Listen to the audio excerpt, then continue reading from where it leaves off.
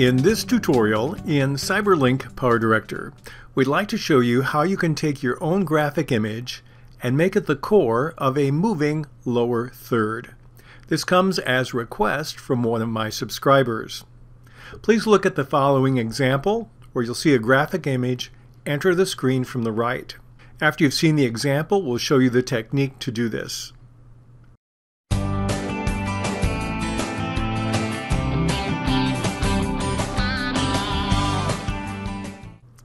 The technique we're about to describe will enable you not only to create these elements for this particular project, but how to save them for use in multiple projects. First, we're going to need a video, and so I'll take my video and use it as my background on track number 1. The next thing I want to do is I want to take my graphic image. It's a PNG. I'll take and drag it down and put it on track number 2. I'll need to edit it, so I'm going to double click on that. That will get me into my pip designer.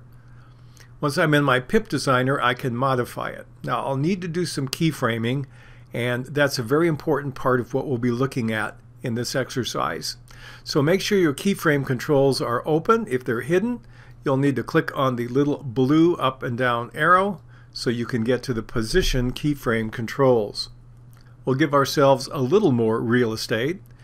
I want to take this and move this. I'll put it down and to the right just off the screen. That will be my starting position. I need to make sure my time indicator is on the left, and then I'll click a diamond on the position value to add the keyframe. Now one thing I need to notice is the X position and the Y position because I want it to move totally horizontally. So what I need to do then is 1.5 and 0.833. We'll decide how long we want it to move into place first of all. So what I need to do is move in the timeline. Let's say we want to give it 3 seconds. And at the 3-second mark, all I need to do is move this and we'll have it fill the screen.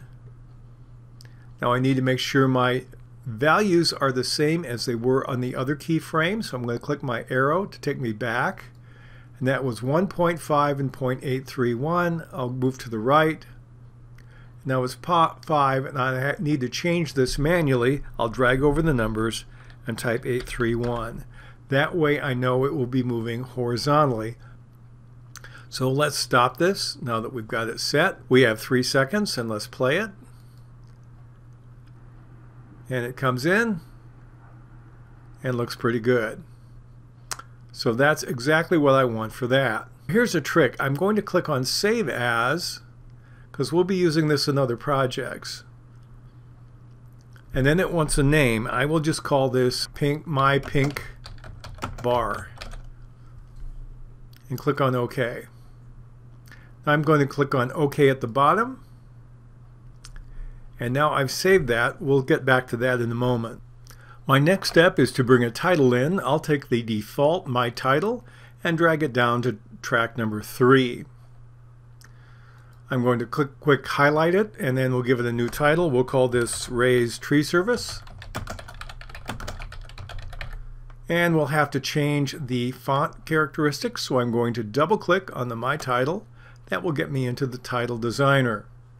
I think I'll make it smaller. We'll try something maybe like a 18 or so, and I'll make it bold. And then I'm going to move over into the project till I see part of the bar on the screen.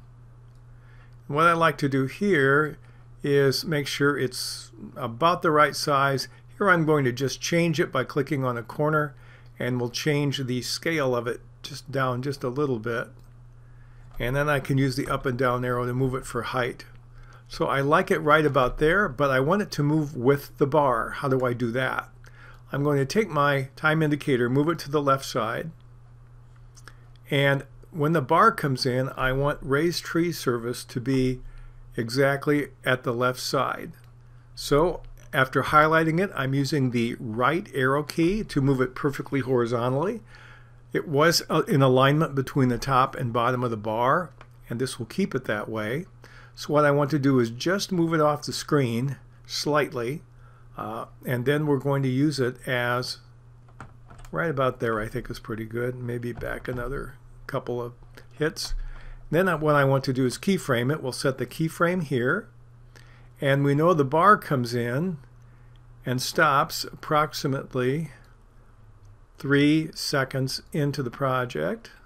So we'll move our time indicator to 3. I'm going to set a position keyframe for the title. And now I can move it either using the mouse. I do have coordinates here for X and Y. I think I'll just move the mouse here. And let's see how they match the other XYs. I go back to the first keyframe. I'm at 834. And here I'm 828, so I need to change this to 834 so it's perfectly horizontal. And now we'll stop it and we'll play and see if they're about at the same pace. Close enough for illustration here. So now I have my title coming in with my background. And so what I want to do next is I'd like to take the title and save it. I'll click Save As. And we're going to call this a template. It will be called Customer. So I could do this for several different videos the same way. Click on OK. Then we'll click on OK. If we go back to our main screen and we play this, we should see something pretty close to what we had a moment ago. So it comes in on top of the bar. Now let's assume we're in a completely different project. How do you save the work and not have to do this all over again? Well, let's try that. I'm going to go ahead and delete my background. And I pulled in another file. I have a different background. I'm going to delete the pink bar and the customer. And let's assume I'm in a completely different project. How do I use these elements? All I need to do is, after I have my background in, I click on my PIP object room, the video overlay room, and when I click on the down arrow, I'm going to look at custom. Here is the one I called my pink bar. I'll take and drag that down, put it all the way to the left, go into the title room. There I'm going to also be in custom, and I'm going to take my customer and put that on the track below it.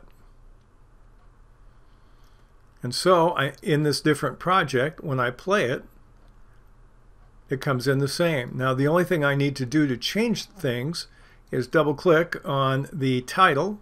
So we will call this Desert Water Conservation.